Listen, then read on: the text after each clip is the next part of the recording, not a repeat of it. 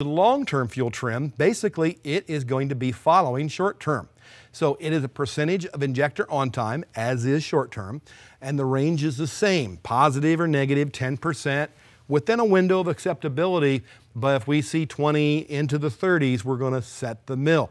Long-term fuel trim is an indication of engine conditions overall over the course of different driving conditions. And those driving conditions are stored into what's called memory cells, and that is in non-volatile NVRAM.